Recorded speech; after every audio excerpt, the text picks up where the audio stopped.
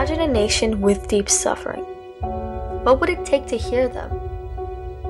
How many more mothers have to be jailed? How many more fathers have to be killed? How many more lives have to be broken?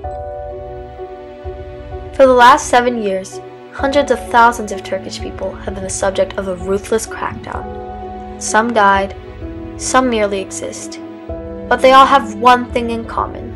Their right to a dignified life was stripped away from them. Coming soon, good people from all over the world will be the voice of the silenced people of Turkey and will tell their unheard stories, just to do the right thing and stand up for humanity. Will you hear them?